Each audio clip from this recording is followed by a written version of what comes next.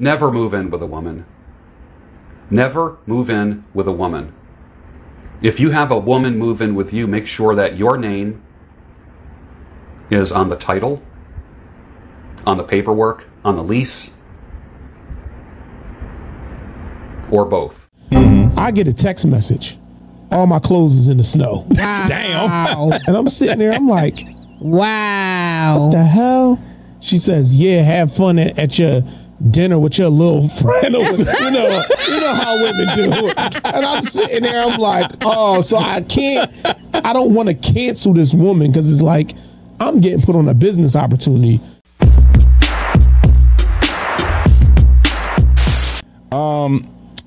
Yeah, next video. Plain and simple, never move in with a woman. Smart. You know what I mean?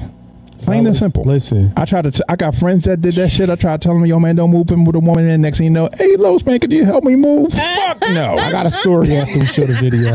All right, we're going to let Peanut start it. It's This JAWN Podcast. Let's go, Peanut. Oh, God. Never move in with a woman. Never move in with a woman. If you have a woman move in with you, make sure that your name is on the title, on the paperwork, on the lease, or both. Never move in somewhere where you are not on the title or the lease. Never, ever, ever do it. You've been warned. What she says, I don't want to spend the rest of my life alone. What she means, I don't want to have to pay this mortgage by myself. Men, are you half of the bills? Think about it. She can swing the bills on her own for a while after she's separated or divorced, but she doesn't want to.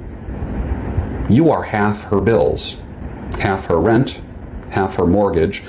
You know, I said what I had to say. Ooh. What you got, T? No, we're going to let CJ kick this one off because he just said he had a story. He got a story to tell. He got a story to tell. So I had moved out my apartment and I was talking to this young lady and I said, hey, listen, I'm just come here for a couple months, stack my money up and find a place that I like because none of the places that was available I liked. And so, oh no. And so I might be there like 2 months. A friend of mine, he knew a young lady who had her own home health care agency. She was making money. He said, listen, I'm going to put you on her. Y'all can have a conversation. She can help you, figure out how you can start your own joint. All right, cool.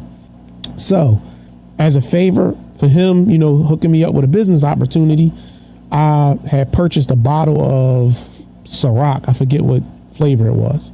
So I had the bottle like in my passenger seat on the floor.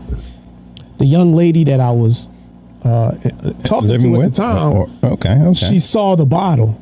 She interpreted that the bottle was obviously for some other reasons. So then she went through my email and saw a dinner reservation.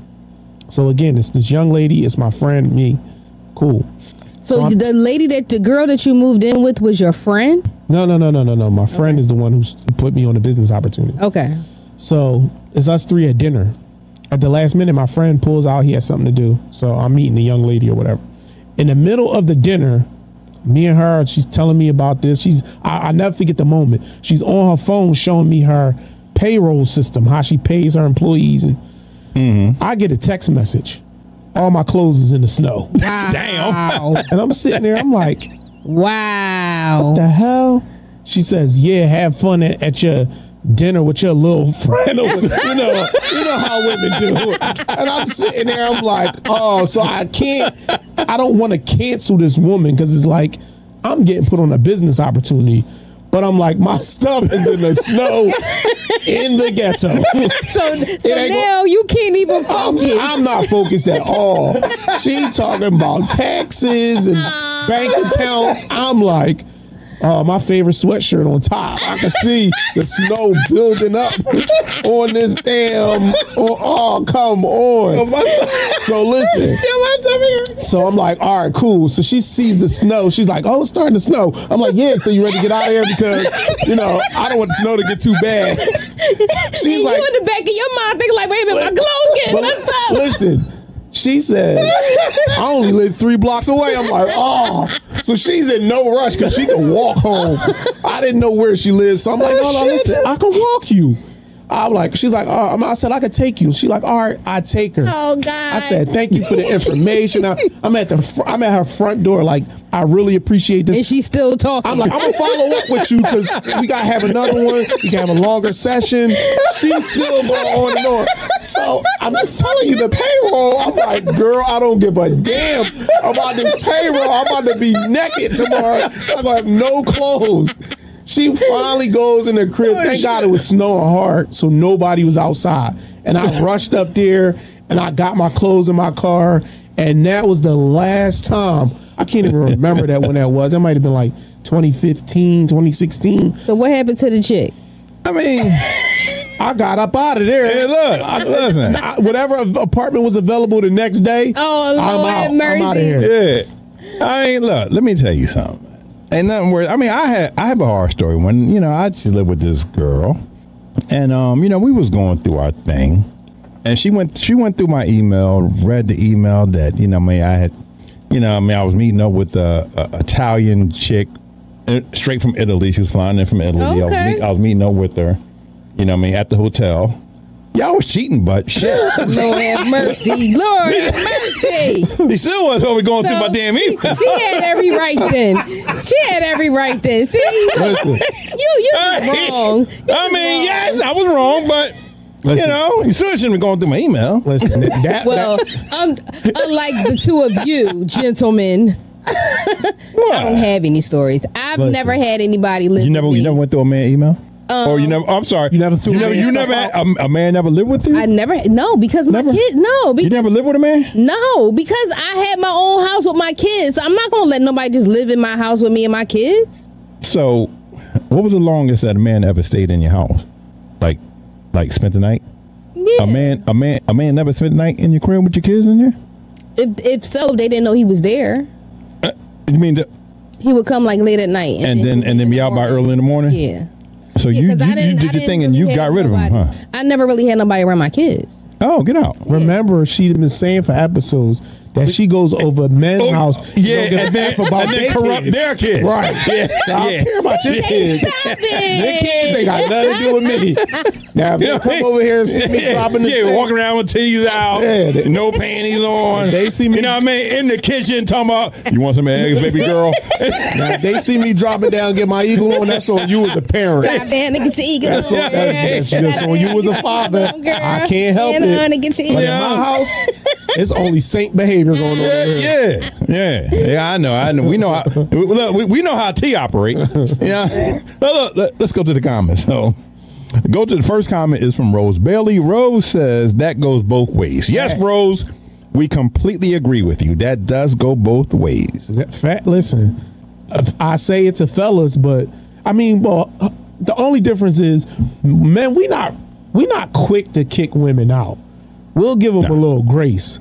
Women will find an eyelash, not the whole eyelash, one little eyelash. Oh, this must be Karima's. Like, what?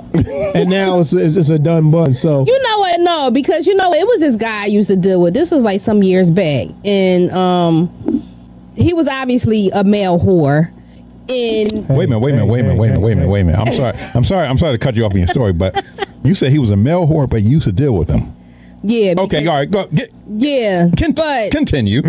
So I started finding stuff, and it wasn't like I was looking for anything, because I would go over there, and anybody that knows me, I'm like the meticulous type of person. So I'm cleaning and whatever like that. One time, I'm taking a shower, and it was hair in my little poof. Like the poof that you use, to take a shower. Yeah. The shower gel. That chick used my stuff. What? Oh, he violated. Well, what if it was his sister? No. He violated. And I can tell she was purposely leaving stuff there. For real? Yeah, because she started leaving and he was getting sloppy with it too. Cause now it's like curly hair on the bathroom floor, and then one time I found panty. I'm like, you know what? Oh man, yeah, he was getting sloppy. Yeah, he was getting real Either sloppy. he didn't care or he just was out of pocket. Yeah. It had to be one or the other. So the issue with him was he used to drink a lot. Oh, that's what he got drunk. Yeah, he was always drinking. Oh, see, nope. So I had enough. I said, nope, can't do this. So. You gotta cheat and be sober. Yeah, I mean, you that can't. was the thing. Like when he was sober, he was cool. It was when he was drinking and then the hookah with the combination. Well, you know what they say. You know what they say. A drunk mind eat a sober coochie. Oh, wait a minute. Do they say that? Whoa. I don't know. My bad. All I know is. Maybe I need to get drunk. One time he called me because he was like, "Oh my God, my house, my apartment on fire." I'm like, "How the hell did the apartment get on fire?" She burned it down. Well, when he got sober, by the time I got there, I started realizing what was going on. He was smoking the hookah, and if you know anything about the hookah, you got to have the coal. The coal fell onto the bed, burnt the blanket, and then now here the blanket starting to catch. Oh shit! You should have called that bitch and then hung up on him. No, I ain't calling nobody. You should have called Karima. I think she's a firefighter. Yeah, I mean, white man in Philadelphia, T got a tickle in her throat. She needs some help with it. I need some glaze. Oh shit! All right. Was that the last video? Are we wrapping this up? I don't know how many times we need another YouTube apology. Hey YouTube, I'm sorry, I'm back. We love the community and we respect the guidelines. He's always our spokesperson. Okay. We want to be here and we also love to be monetized, okay? So please scratch that last one out. We're going to edit that out. Yeah. Thank you. Editor? Yes. Yeah, we need to get that part out of there. Where we at? 50? I think that might be 56 minutes. Whatever. At the 56 minute mark, cut that out. Yeah, you can cut that out. You can cut that out. So where we at? So we got that was all the comments. Anyways, go to the next video. JAWN Podcast. JAWN Podcast. Live and from Philadelphia. The 215. Comment, like, subscribe. Yeah, you heard the man. God damn it. I'm feeling very aggressive. Oh Lord. This the last video? I'm ready to choke a bitch. Oh, whoa. Ooh, see, hey, now, you know what? I'm sorry. Yeah, another apology. Another apology. I know. I just said a couple minutes ago. You know what, TJ? You might as well just record your apologies, and every time we egg up, just press play. We love everybody in the community. We don't condone racism, domestic violence, SA, none of that stuff.